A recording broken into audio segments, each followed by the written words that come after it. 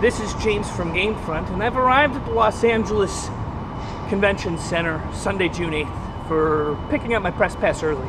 This is to avoid the long lines on Tuesday morning, which I do plan on hanging out at the lines and seeing all the people waiting to get in, but I'd like to have all my stuff organized first. Alright, so there we have it. It was a simple, there was no line today. Had I shown up on Tuesday morning, I guarantee I would have had to wait at least 15 minutes, but maybe up to an hour.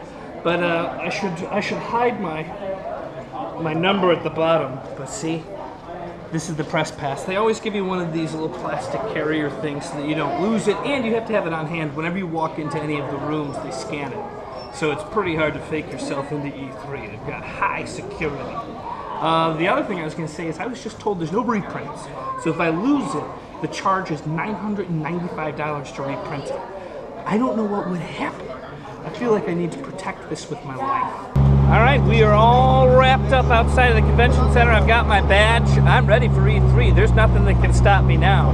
If there's anything you particularly want to see me do at E3, you should put some comments on there because I'm an attention person.